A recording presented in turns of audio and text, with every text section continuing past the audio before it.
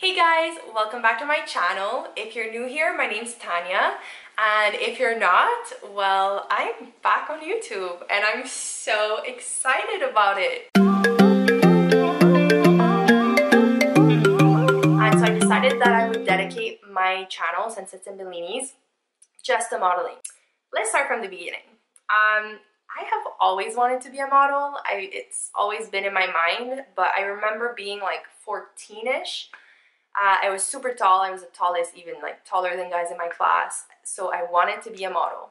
But at that time, I was doing ballet like 36 hours a week. I wanted to become a professional ballerina. And so I kind of had to make a choice. And I went for ballet, which I do not regret. But yeah, ballet's over for me right now. I'm injured. It's never going to happen. So now my shot. So basically, when I got injured and I pulled out from ballet, my sister gave me the idea of starting a blog or just something related to ballet to kind of stay into it. Some of you who have been following me for a while probably know my Instagram page, Dream of Ballet, which don't look for it, it doesn't exist anymore. But basically, I started doing like dance modeling. And at the beginning, that was really not my goal. Like I was just having my boyfriend take pictures of me. But slowly as my page was growing, I got companies reaching out, asking me to model. I had photographers offer me to shoot for free. And so, yeah, I started receiving a shit ton of leotards, point shoes, ballet shoes, like everything. And so I started doing promotions on Instagram. And yeah, that's kind of my first real experience at modeling.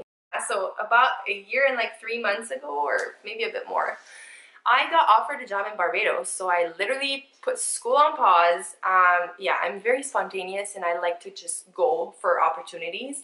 So we left, we moved to Barbados for a whole year and we just got back. So for the full year that I was there, I actually got into modeling, and it was kind of an accident because there's this agency in Barbados that I reached out to, or they reached out to me, I'm not sure, but I ended up signing with them, and it was mainly like commercial work, so just like swimwear, beachwear, a bit of like runway if they had any like fashion shows or anything, but it was very casual. It wasn't like, there's nothing editorial, and so it was like a good way for me to test it and to see if I like it and if I'm able to, you know, perform.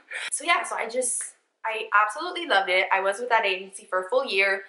I did commercials for hotels, I did for like nightclubs, restaurants, swimwear, clothing stores, a bunch of things. I'll maybe link some of the campaigns or put them on the screen so you guys can see some of the the type of work I did in Barbados. But basically, a couple months before I moved back, I decided to look into modeling into Toronto. So I was like, I'm gonna try to get into a modeling agency there. I reached out to agencies online, so I went on their website, I filled out the forms, I used some shots that just, like, I was wearing exactly this, like just all in black with heels, no makeup on, hair tied back, gapped up shots, and that's it. Like front, side, front smiling, side smiling, and that's it. And I also applied for a camp called the Coco Rocha Model Camp.